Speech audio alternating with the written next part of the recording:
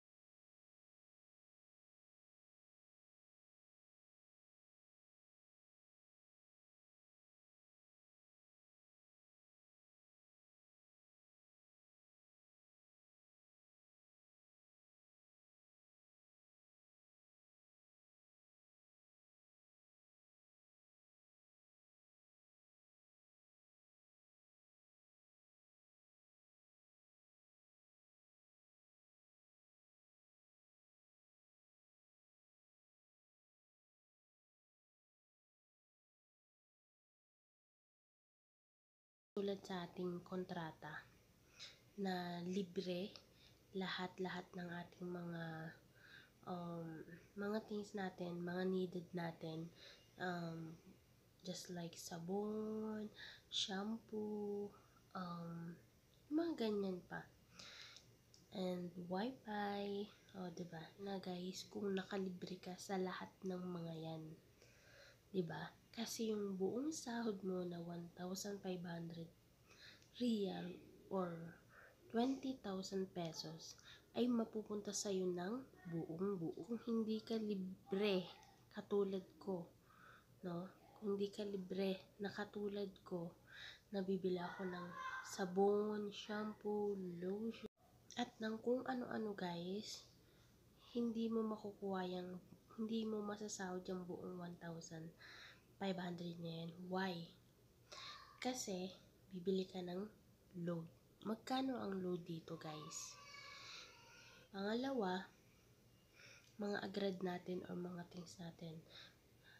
Kung bibili ka ng mga sabon or sabihin natin na 100 riyal or 150 riyal lang lahat. Ako kasi guys, ang nagagastos ko sa mga agrad ko every month is minsan 120 riyal or minsan 130, 150 or 150. Let's say 150. Kasi nabili pa ako ng vitamins ko. Diba? Panglaban sa sakit.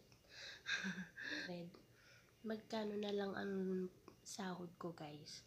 Sabihin natin yung things ko or yung mga needed ko is 150 SAR. And then yung load ko, niloload ko kasi guys is 170 kasi only social media na siya. Kahit magbabad ka sa YouTube, kahit magbabad ka sa mga social media dyan, okay lang kasi unlimited nga guys. Kaya 170, pero kailangan kong magastos ng 180. So yun. So 180 plus 150. O diba? So sa 1,500 riyal. So magkano na lang guys? Magpapadala pa tayo sa Pilipinas. So yun. Kaya nagtataka ako guys, bakit ang daming OFW, ba't ang daming tao na mga kapwa natin, mga kabayan natin na gustong-gusto pumunta dito, 'di ba? Makipagsapalaran dito na which is 50-50. 'Di ba? 50-50 yung kalagayan dito, 'di ba? So, sa sahod na lang, my God, 'di ba? Sa sahod na lang na 1,500, hindi sapat sa katulad ko na lahat ng things at lahat ng needed ko is sa akin. Alam niyo ba guys, minsan ako pa ang bumibili ng tsinelas ko medyas ko, 'di ba? Kung tutuusin ay sa amo na natin 'yun. Pero hindi ko matiis yung sarili ko na isusuot ko is sira-sira. 'Di ba? Sakit sa paa, guys, nakakakalyo. Kaya minsan nagpapabili na lang ako na which is gustong-gusto naman nila, 'di ba? Sa sobrang kuripot. Ang kuripot nila, guys, yun yung totoo, 'di ba? Kaya kung ikaw ay may isang amo na mabait, palabigay, at libre sa lahat ng mga bagay, mahalin mo na yan, kabayan, dahil madalang yung may mga among ganyan, 'di ba? So, hindi ko kasi, guys, alam kung magkano yung sinasahod ng mga ibang OFW na katulad dyan sa labas. Pero yung isang Pilipina na nakausap ko one time na sa salon is, ang sahod daw niya is 2,200, pero yung mga pangangailangan niya, yung mga pagkain niya is sa kanya. O, 'di ba? So, magkano na lang din yung sasahurin niya? Magkano na lang yung mahahawakan niya, 'di ba? So, maliit din. Siguro ang malalaki ang sahod dito, katulad ng nurse, sa opisina, o, 'di ba? So, yun. Siguro yun ang malalaki ang sahod. Pero yung mga katulad natin na mga OFW, mga kadama syakala, whatever, is napakaliit. 'Di ba? Napakaliit niyan, guys. So, sana nga lang, no? Sana lang madagdagan yung sahod na 1,500 kasi as in, napakaliit na matuwa ka, guys, kung libre nga sa lahat. Pero kung hindi nga, walang mangyayari. Walang mangyayari sa atin dito, guys, kung ang sinasahod natin is 1,500 lang. So, sana lang, no? Sana lang taasan, or sana lang okay lang sana kung may mga regalo or hadiah every Eid or holiday. Kaso wala din eh. Kaya napaka-swerte, guys, ng mga kapwa natin dyan OFW na every Eid, every holiday, they have a gift, they have a hadiah, they have a lot that they give of their madam, o, diba? So, sa katulad namin dito, nila Ate LB, nila Ate Julie, nila Lynn, which is si Lynn, is okay yan eh, kasi palabigay yung amo niya. Pero yung kami, ganito sila sa pera, guys. Pero, piruin nyo, guys, ako, 5 years na ako dito. Pero ang sahod ko is 1,600 pa din. So, di ba dumating yung point na 12 lang yung palitan? As in, napakababa, nakakaiyak. Kasi, biruin nyo yun, guys, 12 pesos ang palitan. So, magkano na lang napatak ang sahod natin na 1,500. Diba? So, one time nga, nagpadala ako, pumatak lang siya na 18,000 pesos. Napakaliit. Diba? Nandyan yung puyat, pagod, diba? Siyempre, kasama na yun sa buhay natin dito na sa trabaho natin, kasama na yung sa buhay natin, diba? Pero yung puyat, as in, lalo na yung Eid,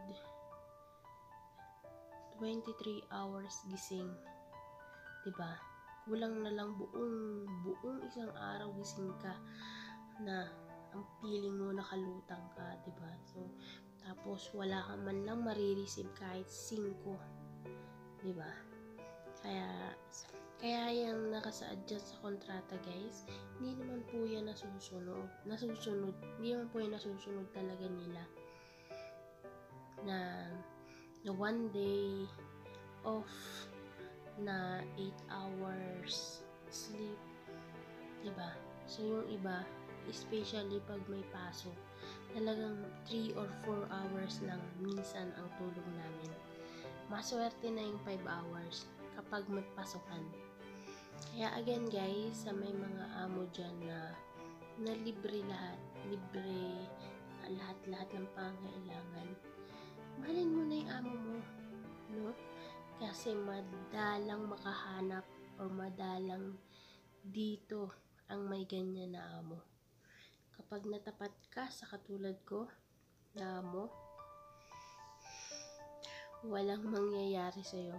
Kung hindi ka magiging ganyan sa sahod mo, walang mangyayari sa pera mo. Walang mangyayari sa sahod mo.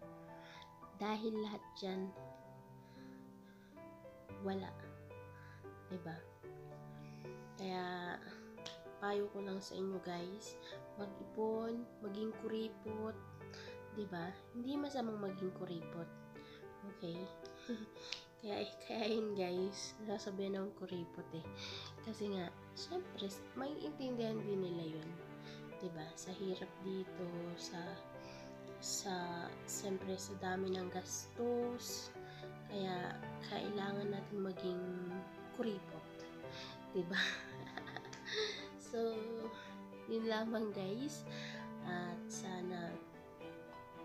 sana kayo ay maswerte sa mga amo nyo, no? So, yun lamang guys. Thank you for watching and I hope you like this video. At kung bago ka sa aking channel guys, ay mag-subscribe na, please. Kung di ba nagmakaawa, mag-subscribe ka na kabayan, o di ba? At sa mga kapwa ko dyan na OFW, kung nakarelate ka, mag-comment ka dyan sa baba, please. So, yun. And, ayan, shout out sa lahat ng mga kabayan ko dyan. At sa lahat ng mga kapwa ko dyan kadama. No? So, kung maswerte ka, please, mag-comment ka dyan kung maswerte ka or kung hindi, kung parehas lang tayo, kung makaka-relate ka. Mag-comment ka na dyan, kabayan, sa ating comment section. O, diba? So, yun lamang guys. Maraming salamat at wala akong naisip na ibang ma-share, kaya yan na lang ang na-share ko sa inyo guys, kung magkano nga ba ang sahod ng isang katulad ko dito sa Saudi Arabia. So, yun lang guys. Maraming salamat sa inyong panonood and I hope nakarelate ka sa aking pinagsasabi. So, yun lamang guys ang aking walang kakwenta-kwentang kablog-blogan. So, maraming salamat and thank you for watching guys. Maasalama guys. Bye. Habek